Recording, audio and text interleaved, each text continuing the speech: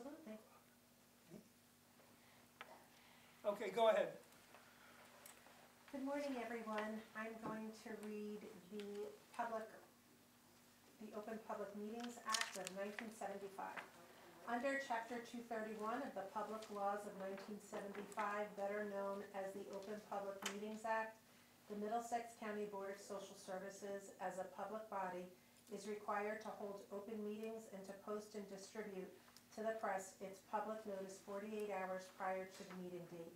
Our board sent to the Home News Tribune and the Star Ledger a copy of the public meeting notice on Monday, January 8, 2024. A copy of the notice was also posted in the Board of Social Services reception area and delivered to the county clerk for posting in the county administration building. We'll ask Stacy Bersani to do the roll call of board members, please. Barbara Blackwell. Here. Sandra Coleman. Here. Jerome Hayes. Here. Suchitra Kamath. Eric Marizine. Janelle Rodriguez. Commissioner Ascona Barber. Dave Wood. Here. Oh. Commissioner Koppel. Here. And that's it. Okay, so we do have a quorum. So, Ms. Blackwell? At this time, I will turn the meeting over to Ms. Harkey. Good morning. At this time, I'm going to ask for nominations for the position of chairperson. I'd like to offer Barbara Blackwell as chairperson. Thank you. Any further nominations?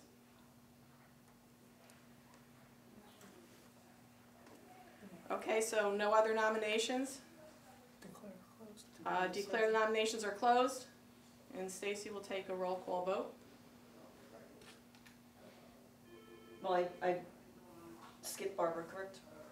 No, she can vote Okay, first. Barbara Blackwell. Yes? Sandra Coleman. Yes. Jerome Hayes. Yes. Suchitra, no, sorry. Commissioner Ascona Barber. Yes. Commissioner Koppel. Yes. Okay, votes unanimous. Okay, the winner of the position for chairperson is Barbara Blackwell. Thank you very much. Congratulations, Barbara. Congratulations. Thank you very much. Congratulations. Thank you.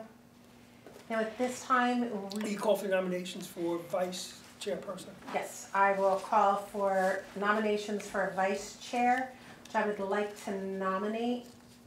Well, let's hear. Does anyone have any nominations for vice chair? Okay, and Barbara? I would like to nominate Sandy Coleman as vice chair. Any other, gotta ask for any other nominations? Is that okay? We Any got- other nominations? Okay, yeah, we just have then a the roll call vote. roll call vote, Barbara Blackwell. yes? Sandra Coleman. Yes. Jerome Hayes. Yes. Commissioner Ascona Barber. Yes. Commissioner Koppel. Yes. We have a unanimous vote.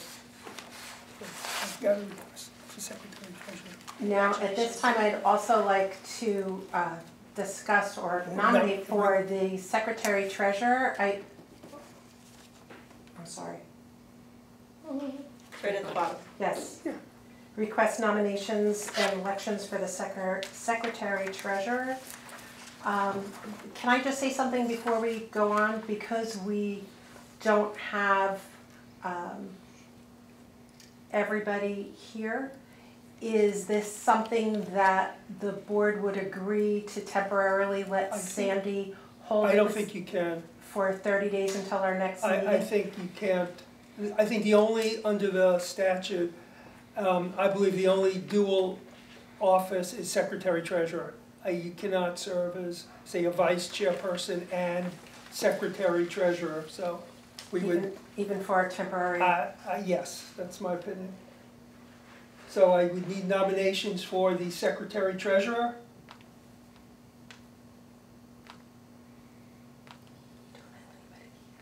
Anybody?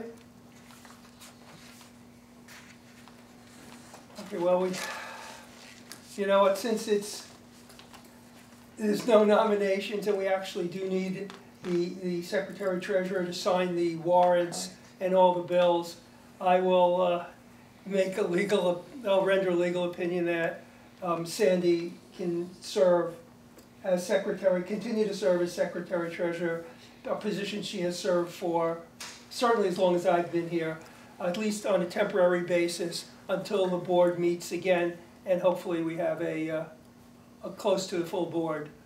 So I just want to, I think we need a motion to permit Sandy Coleman to continue as secretary treasurer temporarily until the appointment of a permanent secretary treasurer. That will hopefully be at the next board meeting. Is that okay with everyone? Do I hear a motion? Make a motion to approve. Right. I need a second. Wrong date, second. Okay. All in favor? Well, let's do a roll call vote. Okay, Barbara Blackwell, yes. Sandra Coleman, Yes. Jerome Hayes, Yes. Commissioner Escona Barber, Yes. Commissioner Koppel. Yes. Okay. At this time, I hope everybody won't mind, but I'd like to read something before we go on. Well, we have to do the Oh. assistant secretary treasurer. Who was, I don't know, did we have? It was Eric last year. Oh, okay, it was Eric Marizine. Yes. okay. I mean, the fact that he's not here does not preclude us from nominating him. And Okay, so, would anyone like to nominate? is there any nominations for For assistant. assistant secretary treasurer? I'll nominate Eric. Okay. Eric Marizine has been nominated. Is I'll there any second. further? You don't need a second. Any further nominations? Okay. The nominations for assistant secretary treasurer are closed. Stacy, can you do the roll call? Roll call, Barbara Blackwell, Yes. Sandra Coleman, Yes. Jerome Hayes, Yes.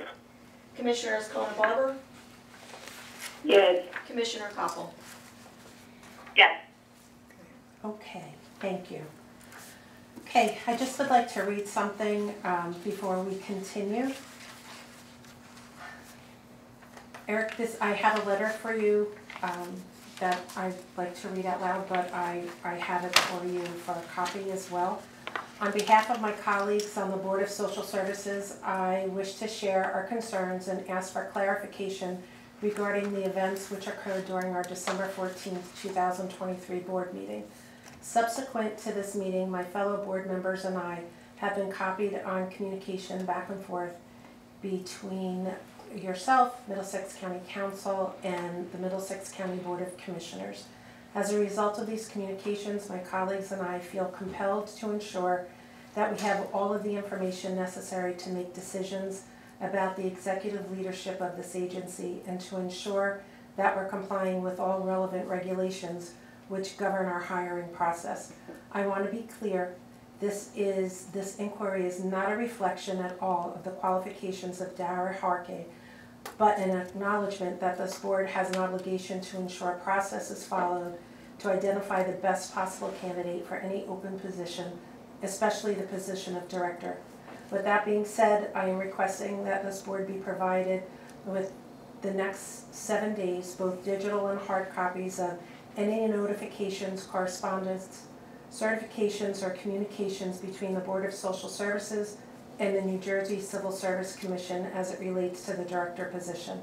A memo outlining the hiring process which the agency has followed to date for the position of director, the remaining steps of this process as it relates to civil service, and explaining the choices available to this board to fill the vacancy created by the resignation of the director.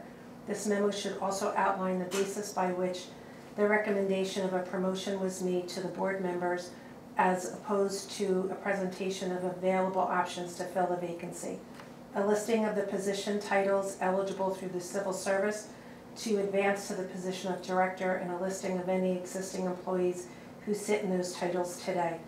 It is clear that there has been at best a lack of communication regarding the process of replacing the director, and at worst, a flawed process which attempted to circumvent the board's ability to make decisions about leadership of this agency.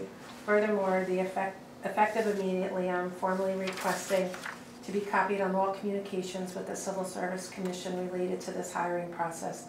I am also formally notifying you that effective immediately, the board is placing a freeze on the hiring of a deputy director or any other executive leadership positions until such time as clarity has been reached regarding the position of director.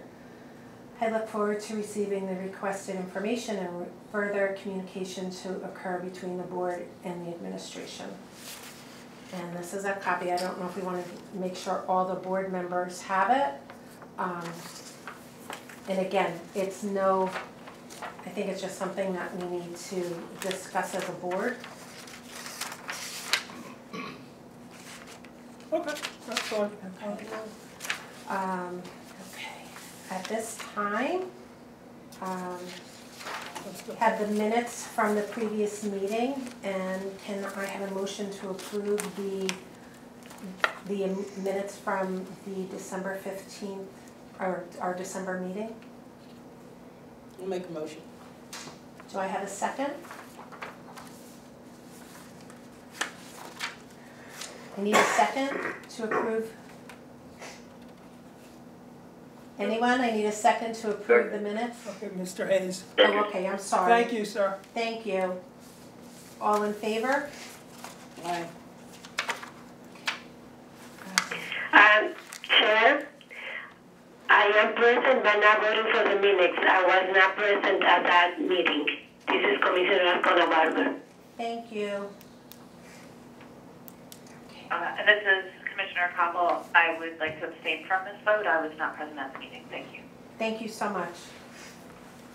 Okay, ratification of transactions accomplished by direction and authority of the director. Yeah, wait, we need a vote to approve the minutes. I don't think we had Oh. one. We do not have one. We did not take a vote. Right, so let's do a vote. I apologize. No, that's okay. Need a vote to approve the minutes? Do you want to do a roll? You want me to do roll call? Do a roll Barbara call. Blackwell, Yes. Sandy Coleman, Yes. Jerome Hayes, Yes. and we already have Commissioner Ascona Barber.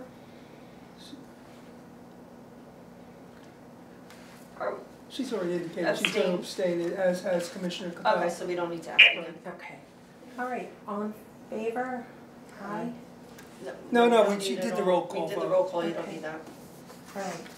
The ratification of transactions accomplished by direction and authority of the director from the December 15th, 2023 to January 10th. Motion. Okay, do I have a second? I need a second. Second. I'll second. All in favor? Aye. Aye. All right. Receipt. Okay, thank you. I think there's a little delay, that's. No, there is. Yeah. We received the treasurer's financial report, which is in your packet. And I need a motion to approve. As treasurer, I cannot make that motion, so another board member will have to do that. I need a motion to approve. Motion to approve. Okay, do I have a second? Second. Second. All in favor? Aye. Aye. Aye. Aye. Authorization of funds requisition, that is also in your packet. I need a motion to approve. And just so everyone knows, this is something we do every month. It's the funds we request from the county for the programs that are listed on the request for the funds requisition, which you all have received prior to the meeting. Okay, so we need a motion. Motion to approve. I have a second? Second. All in favor? Aye. Aye. Aye. Aye. Thank you. Receipt of and approval for the list of bills that are in the packet. I need a motion to approve. Motion to approve. Do I have a second? Second. All in favor? Aye. Aye. Thank you. Aye. Okay, communication. Each board member was sent a copy of the correspondence received by the board. And then the certification list that the board received. Certification list from the Civil Service Commission for the following title: Social Service Technician, Bilingual Spanish-English, and then Old Business. Okay. The director. Okay, for old business, we're going to discuss the active caseload report. The state's most recently posted current program statistics report is for the month of September. A little slower. It shows workforce in Jersey TANF caseload in Middlesex County was 582 families, which consists of 1,507 persons. In September, 59 cases were closed and 44 cases were added. Food stamps, 29,211 households, a 2.3% decrease from last year, and 54,265 persons, a 1% decrease from the prior year. GA cases totaled 614, a 14.4% decrease from the previous year. New applications report shows TANF applications decreased from 303 in November to 267 in December. GA applications decreased from 443 in November to 437 in December. SNAP applications decreased from 1,474 in November to 1,140 in December. And the SNAP recertifications decreased from 1,400 in November to 1,385 in December. The Medicaid redetermination report shows total redeterminations 50,124 individuals. Approximately 21% of the redeterminations are overdue. This chart also shows approximately half of the counties in New Jersey have an overdue rate of over 15%.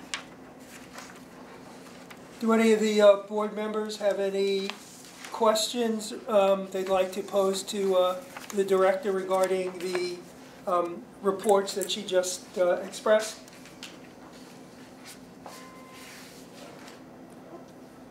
Okay, well, I guess there are none. So. Okay, thank you. New business. Is there anybody from CWA Local 1032 present? No, there is none. Okay. Do we have any public input? Yeah, just for the record, state your name and your town where you live. Certainly. Board, Charlie Cradaville from New Brunswick. I'm the editor of New Brunswick Today, a community newspaper. I don't mean to interrupt you, but you can, if you'd like to speak, like 5 minutes on the resolutions and then 5 minutes on anything else related to the agency.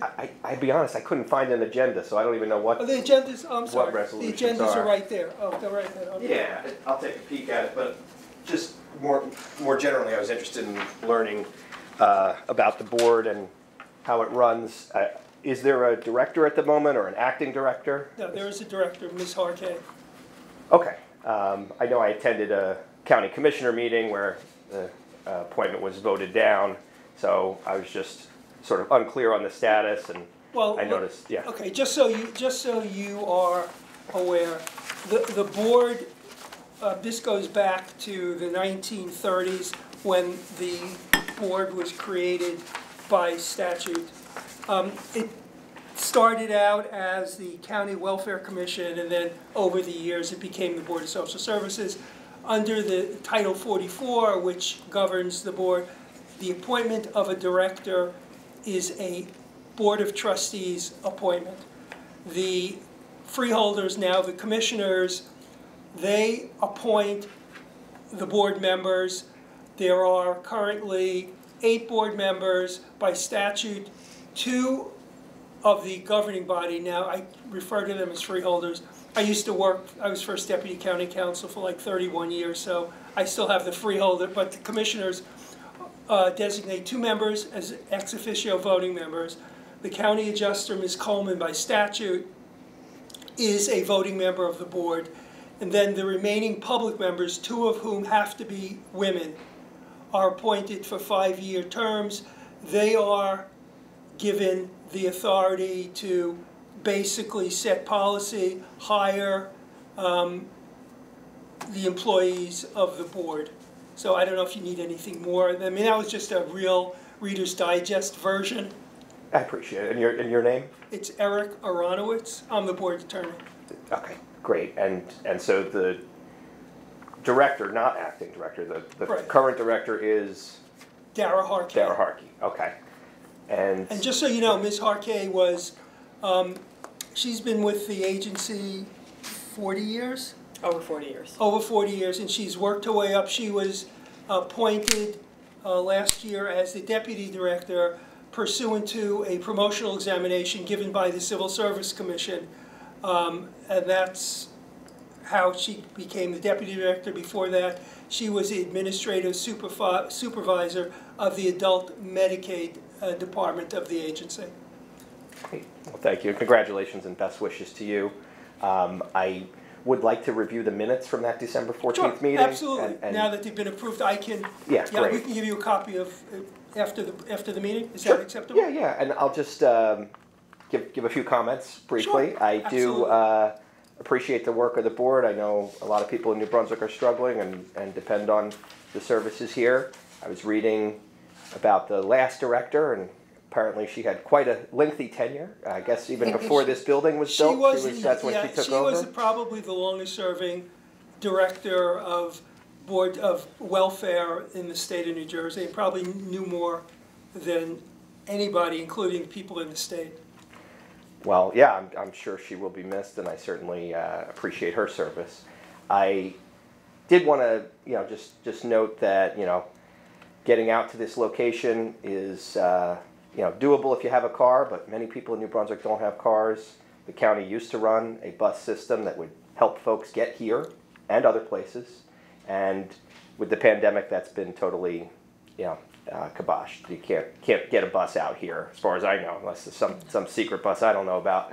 And I think that's a problem. I think a lot of people would be able to live better lives and help themselves and their families and have better communication with the staff here if there was adequate transportation to get people here, especially from the city center of New Brunswick and the neighborhoods where so many people are struggling right now. So I just wanted to put in a word for that and ask for the board to get behind restoring some level of bus service to this location. I think it would be, good for all involved, and anything we can do to limit this traffic and get more people to use transit instead of everybody driving their own vehicle out here would be a positive thing. So I hope that you'll take my suggestion to heart and to move on that. And I'll stay as long as I can. If I get those minutes at the end, I'd appreciate absolutely. it. Yeah. Thank you. And just so you know, I think the same thing as I'm sitting in traffic coming to work every morning. So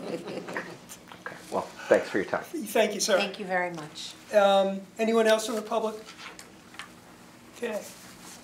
Get that. Okay. All right, so now I'm going to read the resolutions. Well, you don't have to read them because they're all on part of the consent agenda, so it's, Okay, if everybody would like to read the resolutions.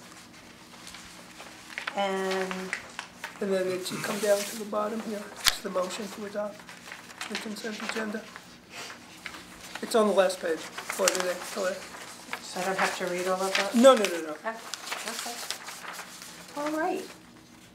It's underneath the personnel. May I have a motion to adopt